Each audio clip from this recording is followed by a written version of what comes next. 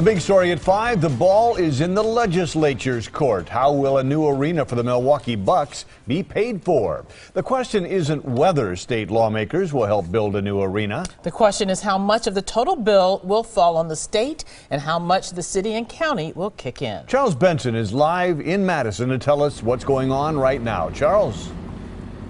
Yeah, right now, no simple answers to all those questions. There's no deal yet, but they agreed to keep on talking. The sticking point is what you mentioned, how to pay for half of the new Bucks arena. We all know the former and current owners have put up $250 million. The team wants taxpayers to fund the other $250 million. In simple terms, the framework of the financing deal has Milwaukee County and City borrowing up to $220 million from a state agency, acting like a bank. The city and county, with help from the state, would pay back that loan. But here's the problem.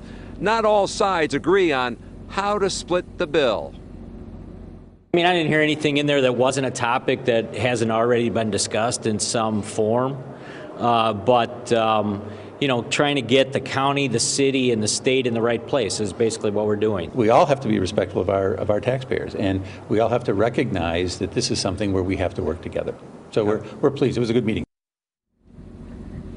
So a good meeting and a good start, as they've been talking for several weeks now about this. They decided to continue talking again tomorrow. In the room was, as you saw, the mayor, the county executive, as well as Republican leaders and representatives of the governor's office, also the team president for the Milwaukee Bucks here as well. We're live in Madison. Charles Benson, today's TMJ4. Sounds like a little progress, but a lot of work yet to be done. Thanks, Charles.